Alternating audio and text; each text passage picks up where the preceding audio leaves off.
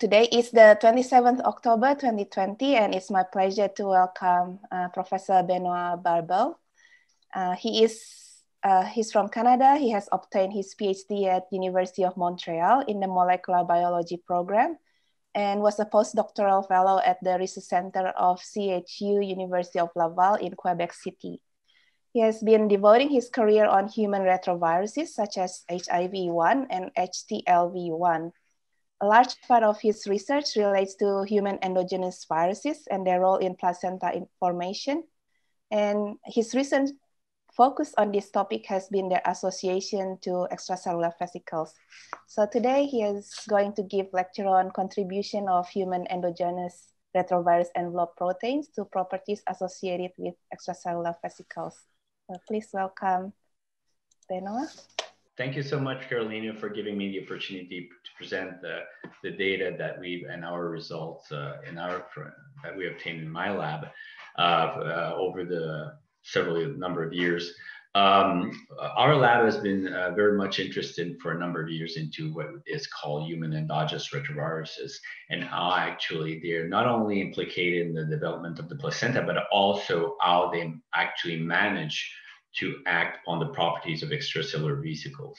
Now, briefly, I need to introduce you to what are human endogenous retroviruses and what's the interest that we have in endogenous retroviruses. So basically, human endogenous retroviruses are basically represent 8% of the human genome. So it's a very important constituent of our genome, and very little is known actually as to what they are doing in our genome, what functional aspect they bear, and how they are interacting with either the cellular gene in terms of gene regulation, or also, and most importantly for this topic, how some of the produced protein from these sequences are actually functionally affecting some of the properties of the placenta.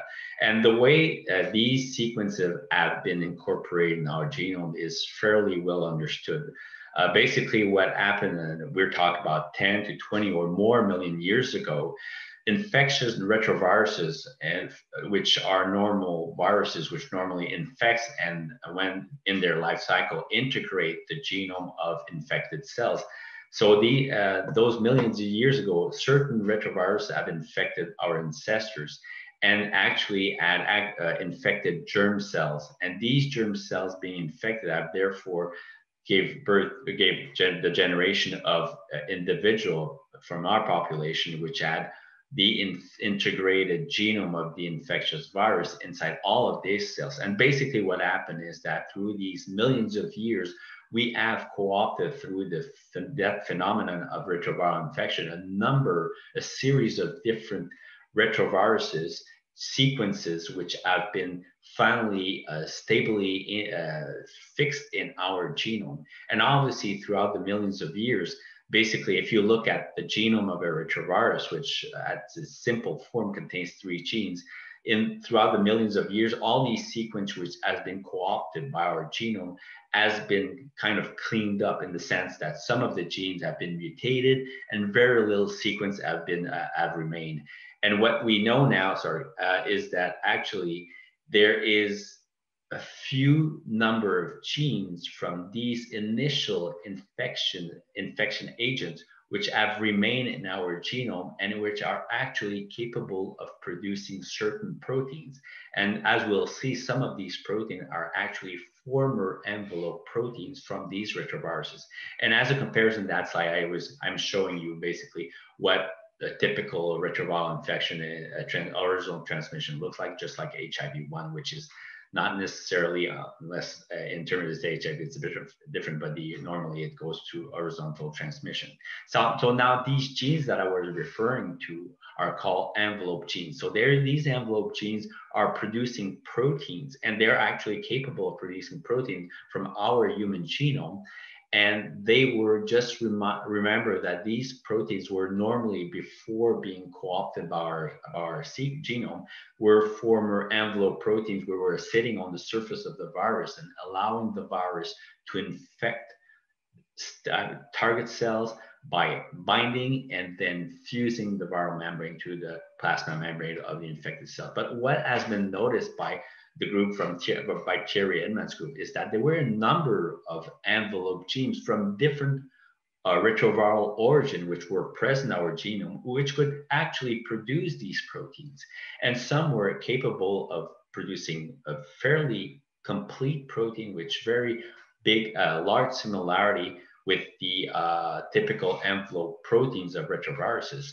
And that is not only in the human species, because as you know, endogenous retroviruses are present in a number of species. But what has been apparent is that a lot of mammalian species are capable of producing envelope proteins from these ancestral retroviral sequence. And each envelope proteins are actually coming from a different event of a retroviral infection from their own ancestors, and therefore have been preserved and conserved in their genome independently, showing a very strong phenomenon of convergent evolution. But the question is, why have we kept those encoding envelope protein in our genome, not only human species, but rodent species, all these different species which are presented in this slide? And the answer came something like 20 years ago, very clear demonstration of how these envelope proteins, so retroviral, endogenous retroviral sequence, which have been conserved throughout those millions of years and capable of producing proteins.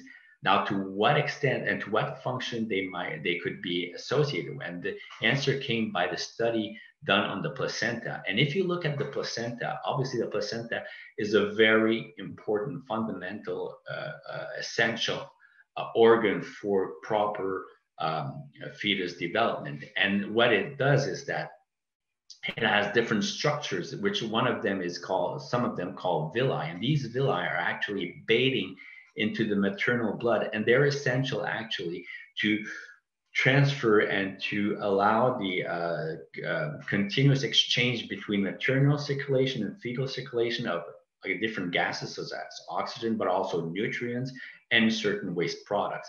Now, these structures are also known to contain a layer, a multinuclear layer called the syncytial trophoblast. And this structure, like I said, is a multinuclear, and it is overlaying at the tip of all these villi a set of cells called cytotrophoblastic cells. Now, what was known is that these cytotrophoblastic cells are important because they differentiate and eventually fuse with the syncytial trophoblast layer, allowing that syncytial trophoblast to be maintained dynamically and to be capable of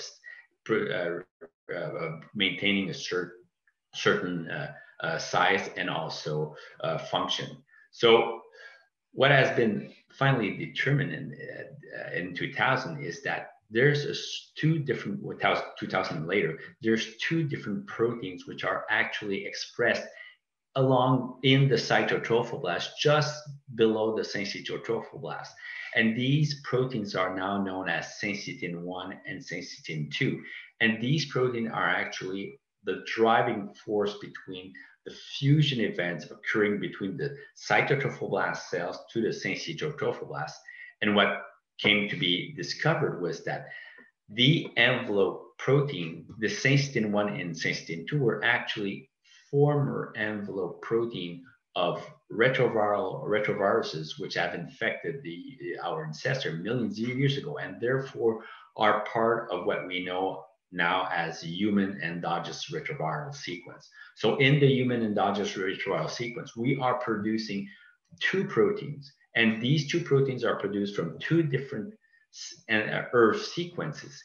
And these proteins being former envelope proteins of retroviruses, which were responsible for the fusion, the binding and the fusion of the virus to the membrane of the cell, are actually now being used by cytotrophoblast cells just right here. And by interacting with their specific receptor, are capable, just like a virus binding to the target cell, to mediate fusion of the cytotrophoblast cells to the syncytial trophoblast. So basically, and this is more clearly demonstrated here, you can see that the cytotrophoblast cells for the syncytin 2 protein, express it on the surface and bind to the receptor. And the receptors for each of these syncytin-1 and syncytin-2 are known, and for syncytin-2 is known as MFSD2A. Now, like I said, syncytin-1 and 2 therefore have been extremely well studied for at least 20 years. We know that it's part of what we call the human endogenous retroviral sequence. They are present in 2 different locations in our genome, 2 different chromosomes, and the structure of a typical retroviral integration sequence is presented here. And in that structure, only the envelope gene is being produced, not the 2 other genes producing the syncytin-2 protein. That syncytin protein also is capable of maturing just like it's first synthesized as a polypeptide, which is then cleaved at a very precise site, allowing it to form a 2 subunit structure. One is being called the SU structure, the other the transmembrane structure.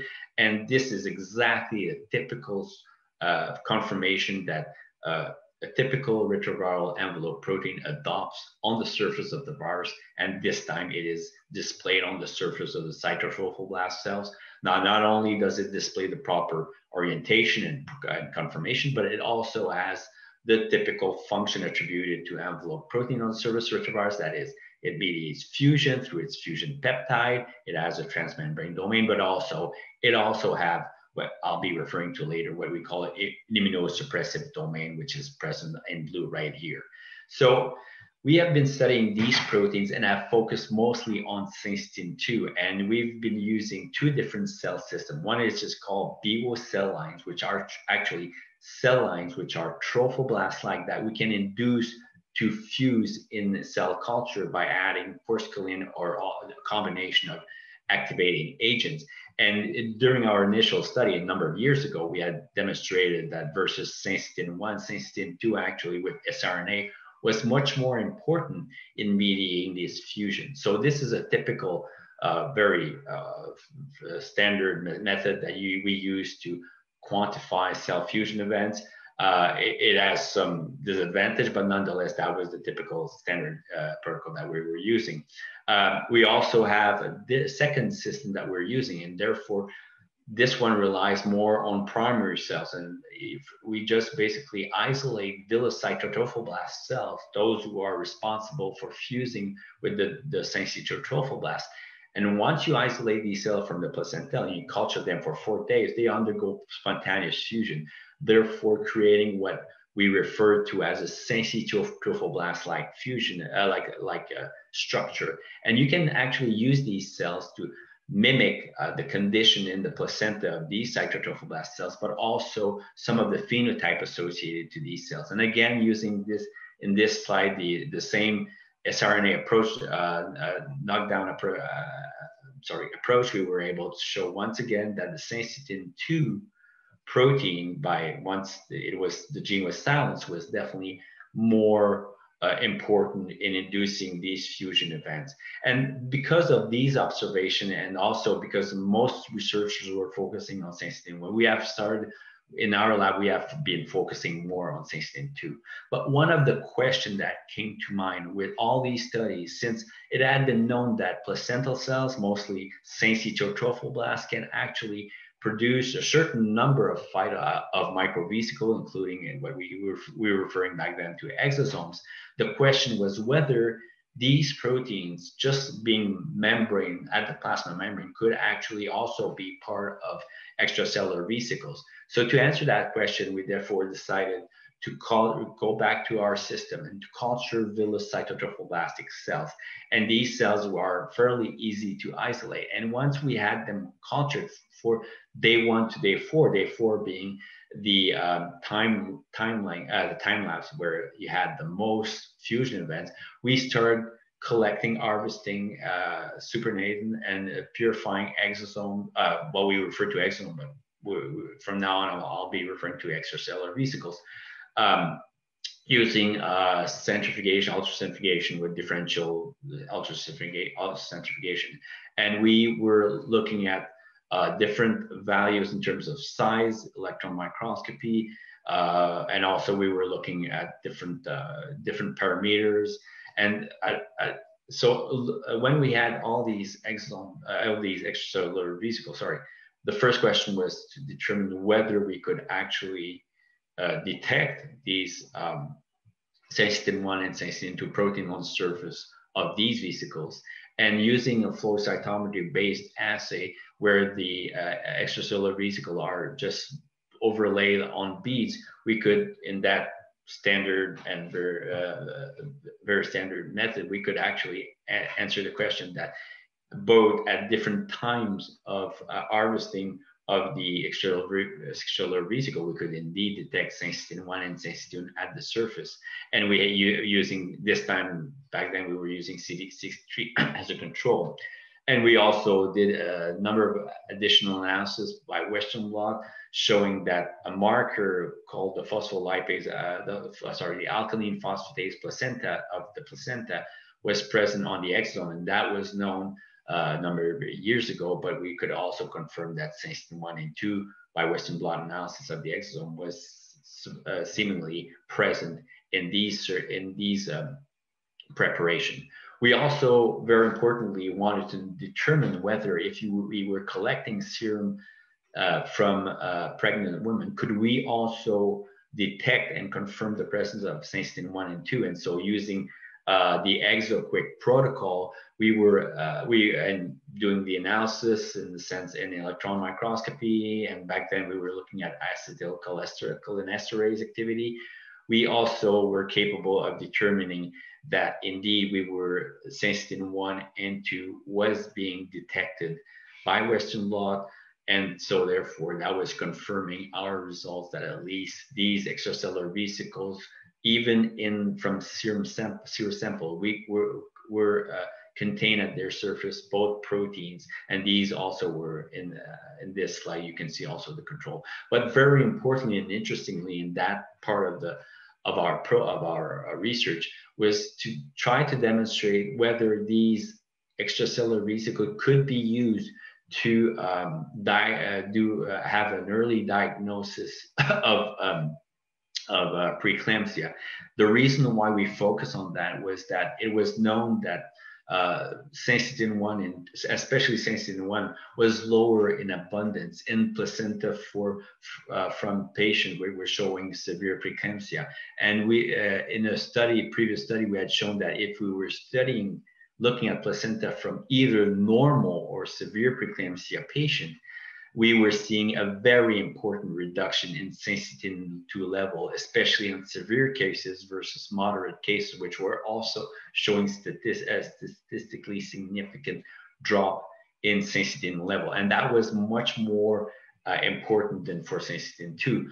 But using an ELISA assay, we could, based assay that we have developed ourselves, and using CD63 as a normalizing marker, we could again demonstrate that if you use extracellular vesicle from serum samples, again, we were seeing that the sensitin-2 level was reduced on the surface of these vesicles, and therefore suggesting and opening the door to the possibility of using extracellular vesicles early on from pregnant women to determine whether they are predisposed to preeclampsia or not. And this is very important because right now at this very moment, such a marker or series of markers is lacking to try to target pregnant women who might be more likely to develop this severe disorder.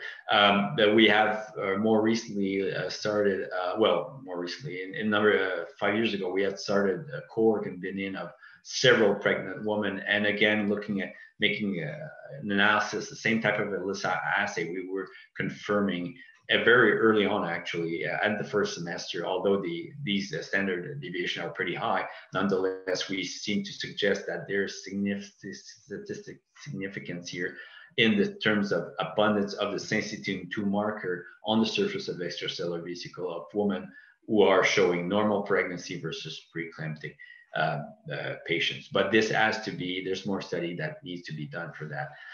The other part of the project that initially was focusing on the what we call exosome extracellular vesicle was trying to determine what happens in terms of these extracellular vesicles once they're in contact with target cells. And what we have used as a target cell was, as I was referring initially, BWO cells. So remember, these are extracellular vesicles that we have isolated from villus cytotrophoblast cells that we're putting in contact with, this time, BWO cells, which are trophoblast cell line, trophoblast-like cell line. Although this was just a chosen cell model because we knew very much how to study it, but there's different cell line that we want to study and we have studied after. But using extracellular vesicle, which were stained with stained incubated with the PKH67 fluorochrome, we were able to follow the internalization of these extracellular vesicle, and we could see that in BWO cells, the internalization was quite rapid.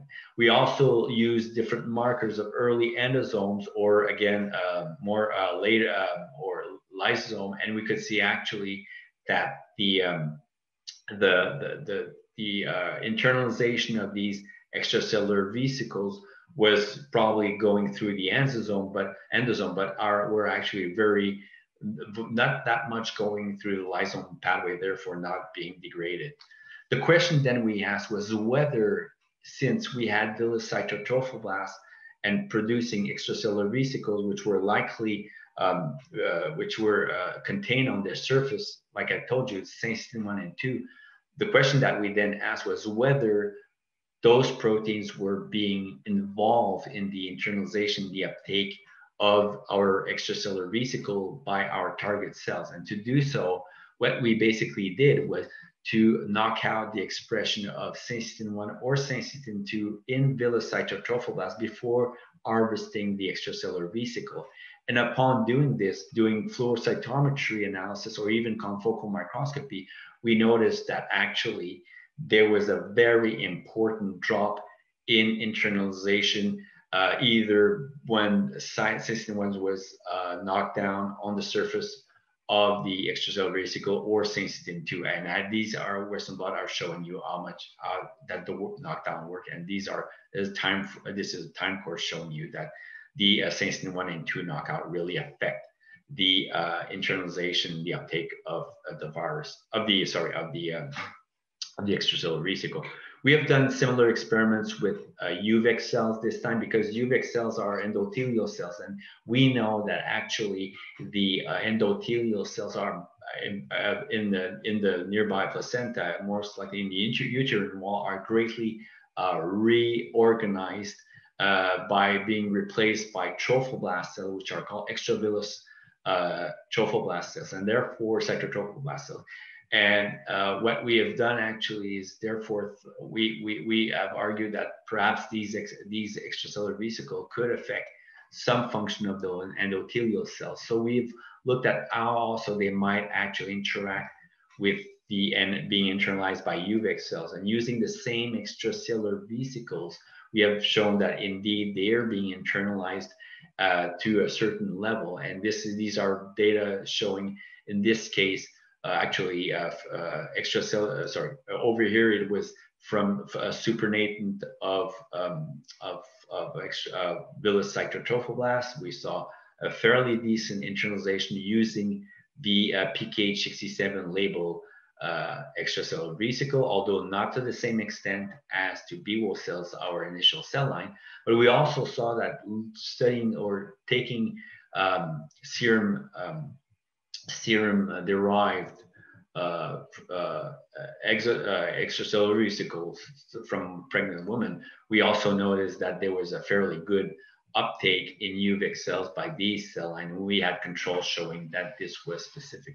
Most exciting was the fact that if you were using this time extracellular vesicles from EC293 T cells, which are either expressing syncytin 2 or not, we noticed that there was an important increase in uptake, showing that even in UVEC cells, the interaction of extracellular vesicles with these UVEC cells are more important if syncytin 2 is expressed. And also in the reverse, remember that extracellular vesicles, which are coming from severe preeclamptic patients, have lesser syncytin 2. We saw that compared to normal extracellular vesicles, that is from serum samples, they were much less prone to be internalized in uvexel. Although there's a lot of different possibility that could explain this lower level of internalization, it's an interesting parallel that we're drawing between these results where sensitive to is present is present on the surface of these extracellular vesicles versus these extracellular vesicles where there's a certain common effect. So our hypothesis and the way we're seeing our data or treating our data is that extracellular vesicles, which are produced by villus cytotrophoblast cell and contain on their surface syncytin 1 and 2, are actually behaving in certain way like a retrovirus.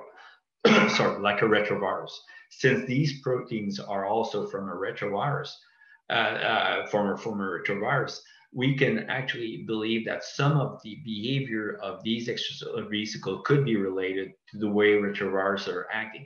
First of all, by their capacity through syncytin 1 and 2 to interact with their receptor, and then to be internalized in an endosome, and second, and after, possibly by interaction with their receptor, being capable of fusing and therefore releasing, for retroviruses would be releasing its capsid and its viral RNA for ensuing replication, but in the case for extracellular vesicle is liberating its content and therefore affecting cell phenotype and cell behavior. But however, as I said, we have looked basically right now at how these syncytin 1 and 2 might be affecting the uptake of the extracellular vesicles. But as you remember, when we're talking about syncytin 1 and syncytin 2, these proteins are not only as envelope proteins, are not only important for interaction with their cell target, but also they contain different regions which are of interest. And one of them is what we call the immunosuppressive domain. And the immunosuppressive domain actually is a conserved region which is part of various number of retroviral proteins, such as HIV-1 and other retroviral proteins, envelope proteins, and has been known to be capable of regulating or affecting the immune response. And so therefore, a number of people have been studying exactly those immunosuppressive domain. And the Thierry Edman group has formally shown that these immunosuppressive domain, at least in syncytin 2, are functional. So we have been studying, sorry about it, these immunosuppressive domain in the context of extracellular vesicle using this approach, where in fact we're using by flow cytometry a number of different beads of different size and of different, and then incubating them with a supernatant, and coming and then reincubating this supernatant, which is bound to different beads, and each bead are actually have an antibody against a specific cytokine, and then using a different antibody to after that being able to characterize specifically different cytokines based on the size of the bead and the fluorescence which is being emitted based on which cytokine for the beads is specific. So that allows us to give a certain number of data. For example, in this case, we have in this case, we're using PBMCs, which are incubated, which are activated or not, and therefore the little sets of dots here are representing, each dot representing an event. And once you stimulate using, when you use the supernatant and you analyze their content in terms of various cytokines, in this case, we're looking at Th1 and Th2 cytokines, we're capable of looking how much more cytokines are being produced. In this case, you can clearly see that IL-2, interferon gamma, and TNF alpha are strongly activated. And using this protocol, we had done a few number of studies looking at the peptide themselves, showing that actually, if you use the peptide, we were able to strongly affect the signal. So this is basically PBMCs, which are stimulated, this time with p-myenomycin. And using the peptide, we could see that the peptide from syncytin 2 on its own had the capacity to inhibit the activation effect and therefore the production of the different cytokines which are Th1 related. So using this protocol, we decided therefore to ask ourselves, can we also corroborate what has previously been shown in terms of the capacity, first of all, of extracellular vesicle from villus cytotrophoblasts to inhibit the Th1 cytokine activation. And this is just an example by which you're seeing that once you activate, and this is only a set of cytokines to make it simpler. And if you activate PBMCs, you can see those two cytokines at the top. But when you had villus cytotrophoblasts, extracellular vesicles, you can see an important drop in activation. So the next question we asked was therefore to determine if we could actually remove the syncytin-2 from the surface of these extracellular vesicles. We use the same approach of silencing and therefore produce exosomes, extracellular vesicles from the villus cytotrophoblasts, which have been silenced. And then we compared what was going on. And so by looking here at the typical suppression that we're seeing in terms of Th1 cytokine production after activation with anti-CD3 and anti-CD28 and PBMCs, we could see that actually when we were using, instead of the villus cytotrophoblast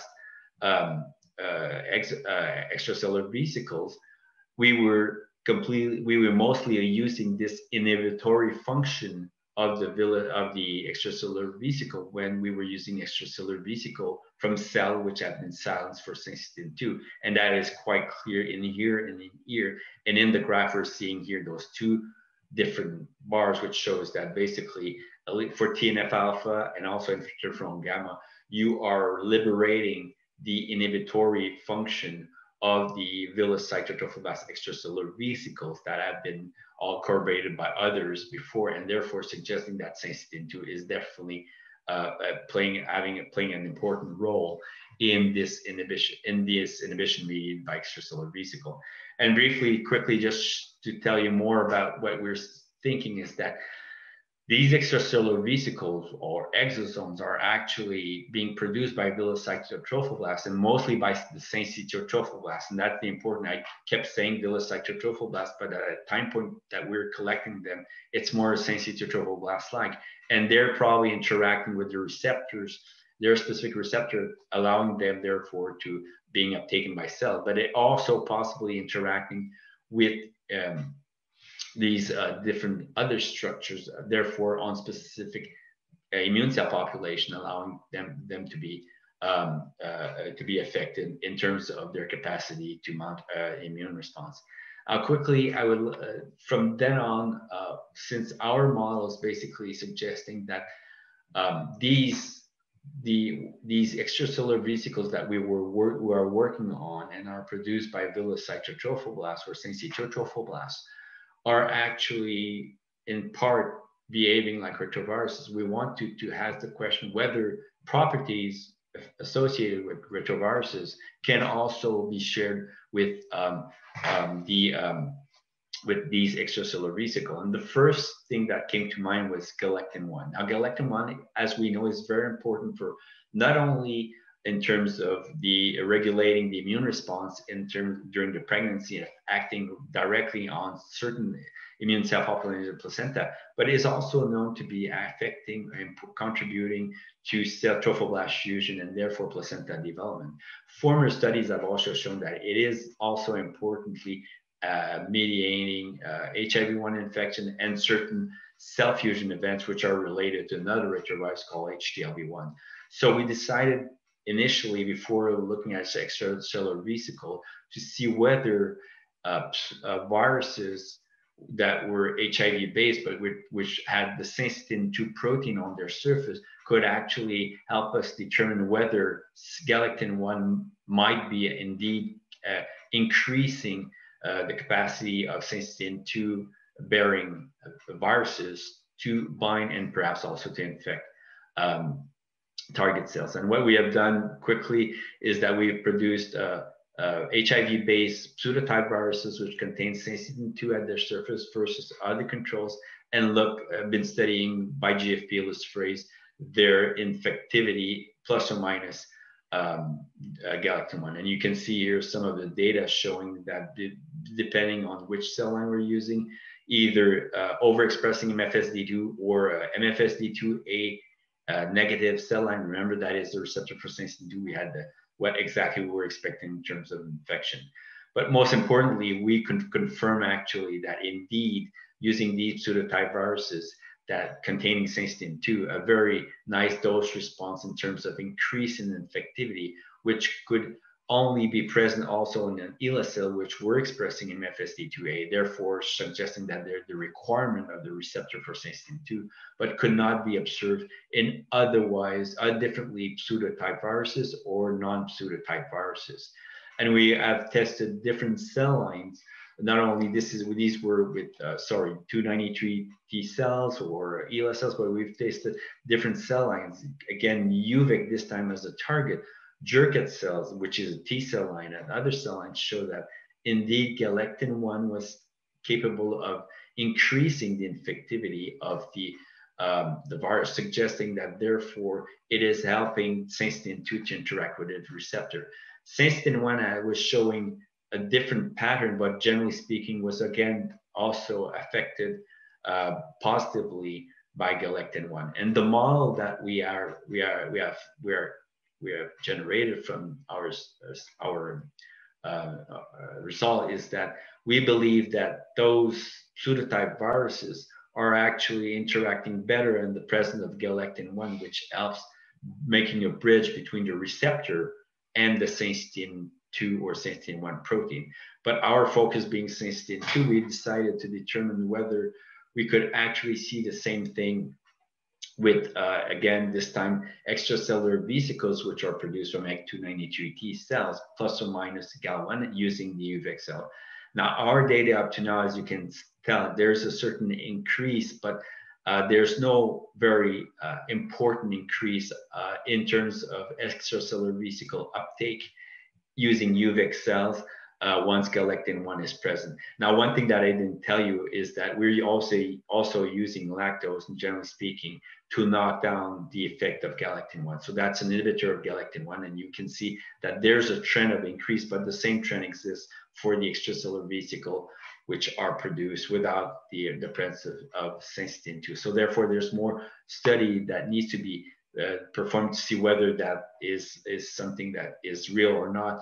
But definitely, we're expecting that, again, in that situation, galectin-1 is affecting positively the uptake of these extracellular vesicles in different cell contexts. So in conclusion, quickly, we have demonstrated that our sensitin-2, once it is associated to extracellular vesicle, affects positively their uptake, but also is important in the immunosuppression, which has been characterizing these extracellular vesicles, which are produced by placental cells.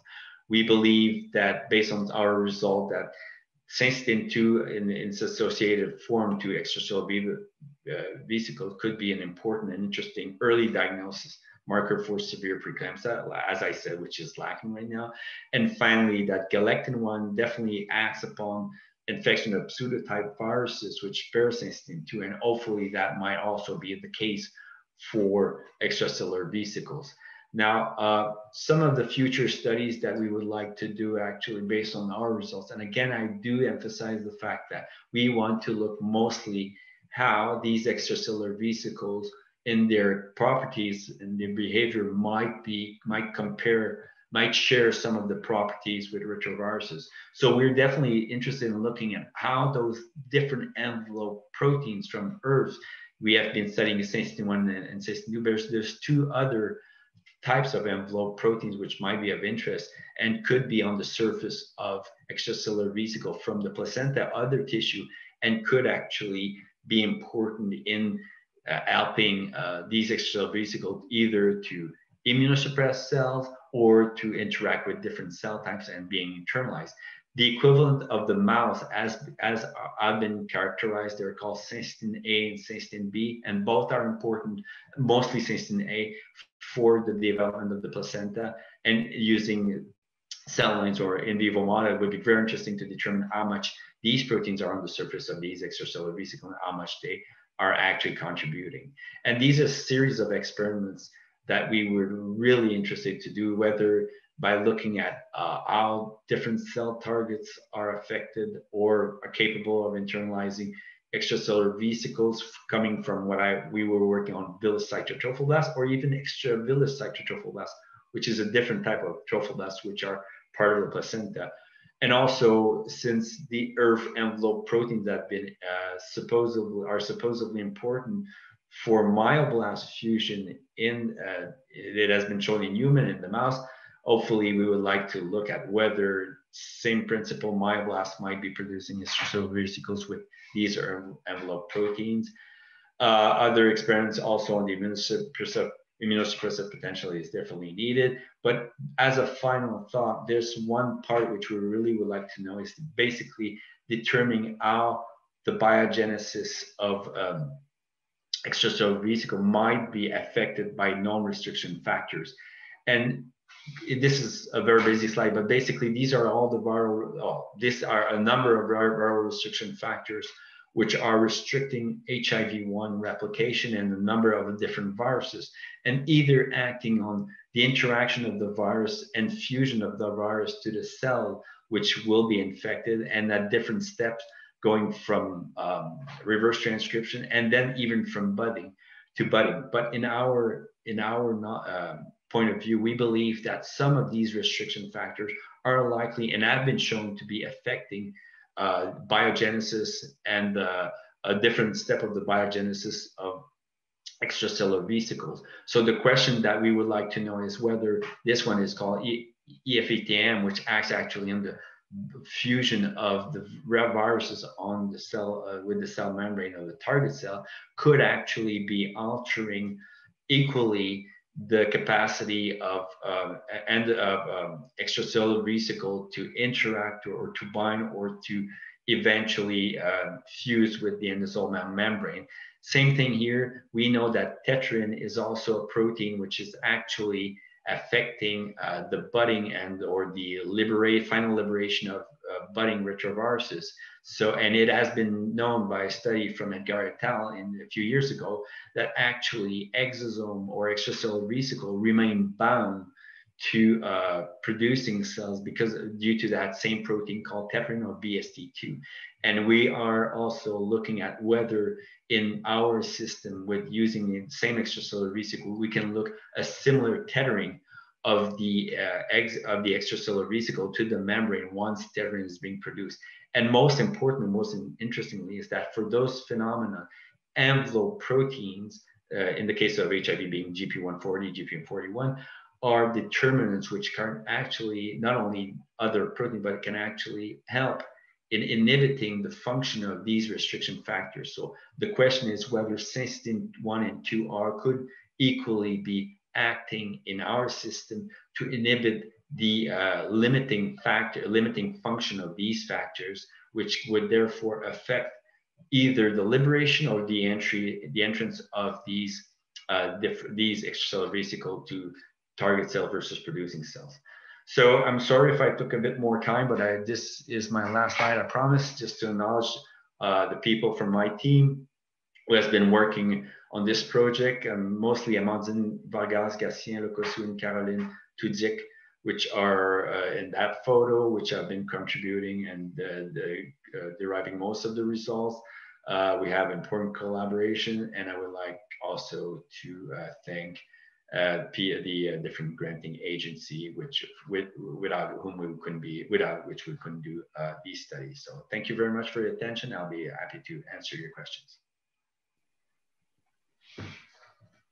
Hi, thank you for this beautiful presentation. There are a few questions from the audience. So we'll start with Vladimir Bokun, who asked me to ask the question because his microphone is not functional at the moment.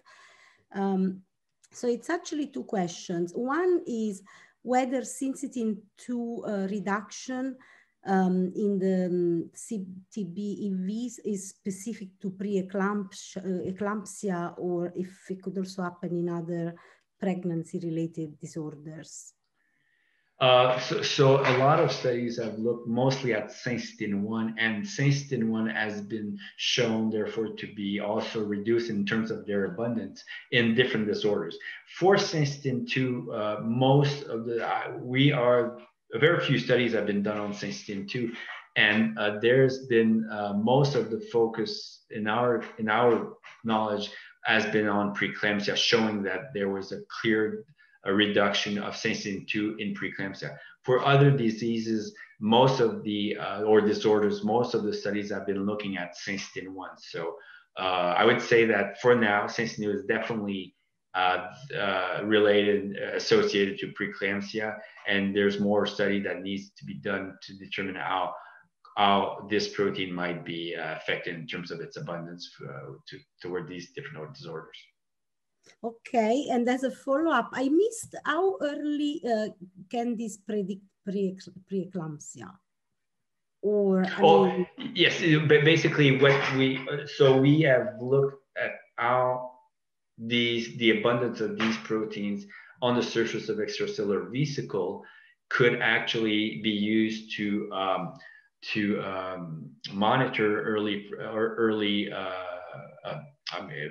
predisposed woman toward preeclampsia. And what our results suggest is that there seems to be a good evidence that this is the case. The problem is that we need a lot. Our cohorts, we started the cohort in Benin with, I think, 300 women, but it was very difficult to make a follow-up, and most preeclamptic cases are either mild or being or very low in symptoms. We need to look at severe symptoms, and that's why it was very difficult in terms of our analysis to make sure that it was statistically significant. But we'll need a higher number of women to make sure that this association or the predictive value of the syncytin-2 associated to extracellular vesicle really hold. Okay. Vladimir also had another question, which is also my question. If you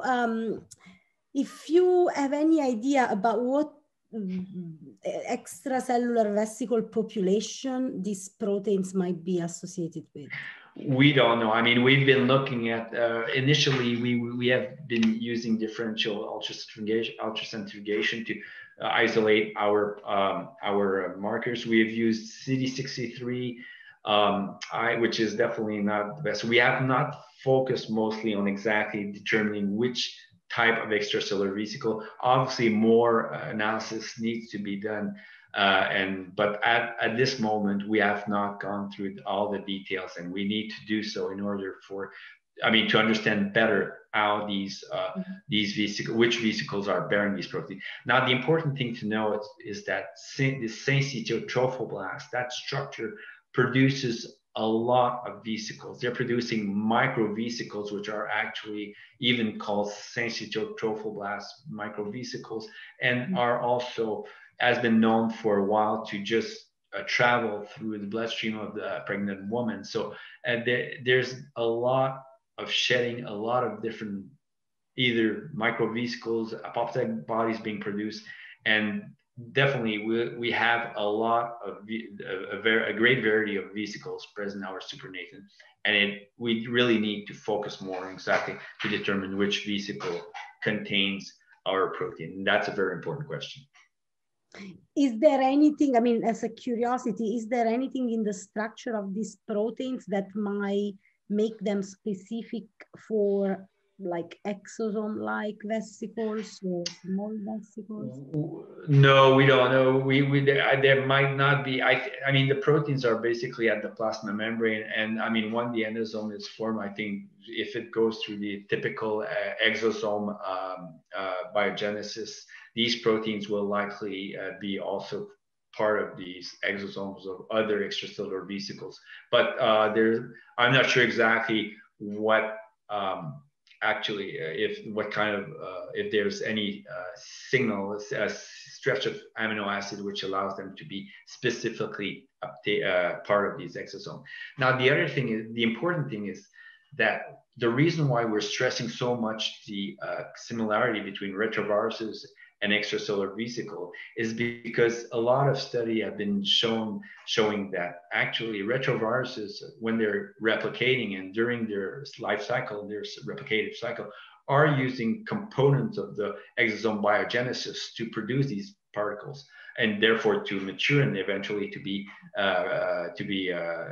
bud out from the cell. So it is a certain, it's not obvious, but I mean, there's a certain similarity there, which helps us suggest that definitely these envelope proteins might have kept the same capacity to be not this time part of a budding retrovirus, but to be part of the exosome or extracellular vesicle, and by the same way that it is capable of being on the surface of a retrovirus, because they're sharing the same types of biogenesis. And that's the way we are looking at those common properties.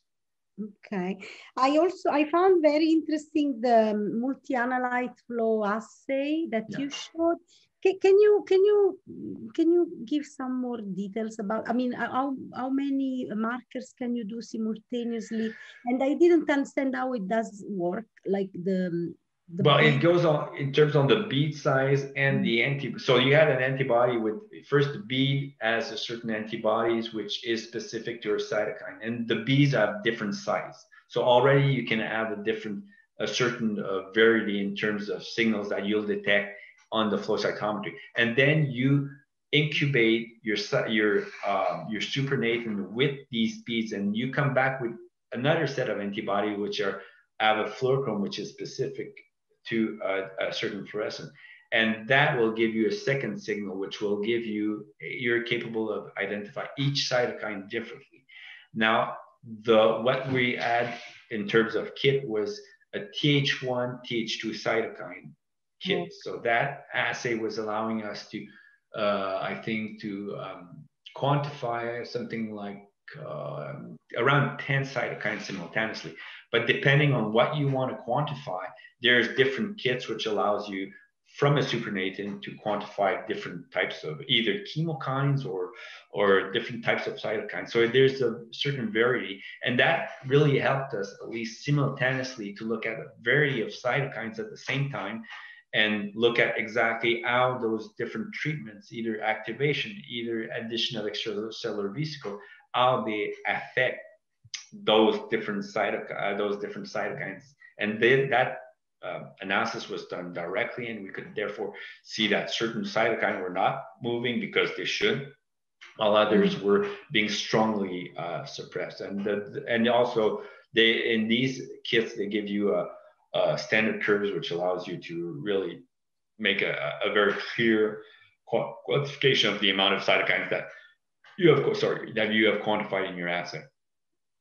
Okay, I actually have a last question, and then I'll pass it to Carolina. So you also showed in the galectin-1 data set. That's very, very interesting. But I was wondering, is there any chance that GAL1 is also precipitated with the vesicles? Because with what, sorry? It is already in the pellet with the vesicles normally, because you're not really separating the vesicles from the soluble proteins, I believe.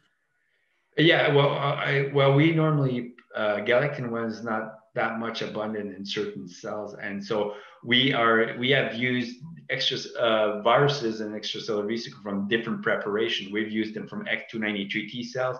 We've used them from villus cytotrophoblasts, and that, in terms of villus cytotrophoblasts, it's true that, that could be definitely affecting, perhaps you're right, that could be affecting our results. So that's something that we definitely need to take into consideration. The other thing is, I mean, there's other galectin being produced. I mean, we know that galectin-3 might be also involved, and although our results show that galectin-3 is not actually affecting pseudotype infection or as much as galectin-1, but that is also something of concern. So in terms of our experiment with extracellular vesicle, that's a very good point, and we could actually really knock down galectin-1 expression from the cells which are produced, and therefore look at what might happening for extracellular vesicles.